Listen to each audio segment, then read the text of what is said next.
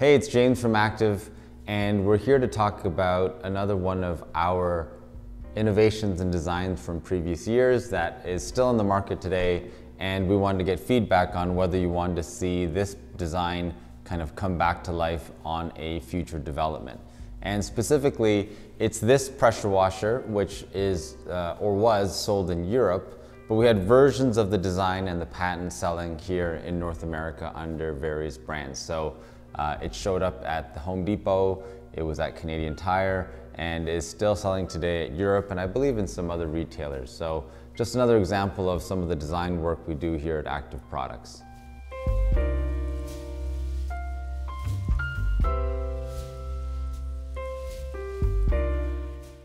So the thing to really know about this product, and really its reason for being, is the unique cord and hose reel spool that we were able to develop.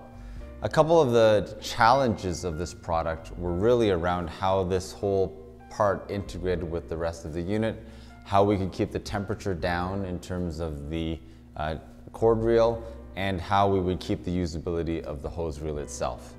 Obviously, with some of our consumer research, we found that storage and organization was a big pain point for a lot of customers. This particular design was done, I think, in around 2007, so it's quite an old design, but the research still stands and that pain point still exists for customers. So really, it was how do we eliminate the pain point of wrapping your cord or storing it and then managing your hose reel when not in use. And this design clearly makes it very easy for the customer to do so. The other thing about the original design, which this is not the original one, this is actually a variation or evolution of the design that was eventually sold in Europe, was it also was able to be used in a vertical and a horizontal orientation. So we really tried to take a couple different form factors that were available in the market and combine it into one.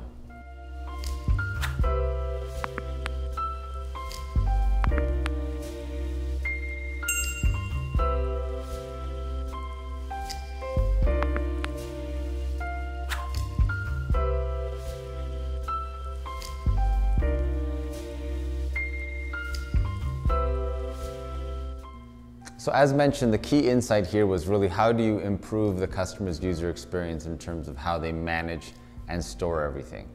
I think for the average DIY user who is using their product occasionally and putting it in the garage, this is a great solution for them because they're really just using it to pull out and clean something on occasion and put everything back. Of course, what we've learned for some of our products, people are using things like 50-foot hoses or they're mounting their units on the wall. So a design like this really doesn't apply to them.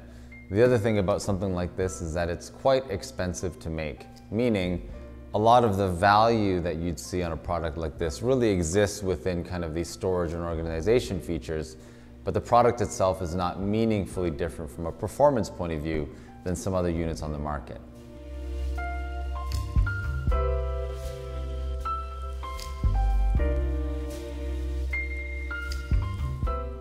So as mentioned, a lot of the challenges with this product was how to engineer this whole piece to make it user-friendly, to make it kind of easy to manufacture and make the quality consistent.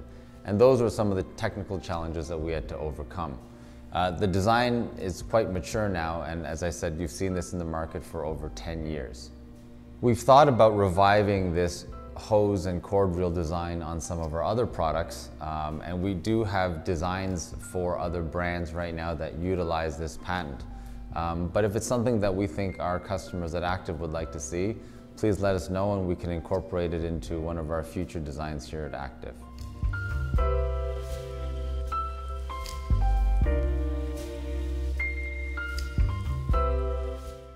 So as I said, this product initially launched around the 2007 timeframe and the reception was great. Consumers found it very easy to use, and I think we hit the target in terms of making a product that was convenient and easy to handle, and consumers really responded well to it. Over the years, as I mentioned, the cost and complexity of making this product really drove the price points quite high, and as often happens at retail with the desire for something new and fresh, this design just got phased out and replaced by other designs, or there was some kind of cost pressures and we were forced to take out some of the functionality of the product.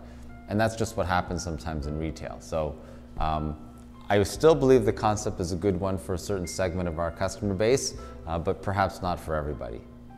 Hope you guys found this interesting, and if you have any more questions or concerns, let us know.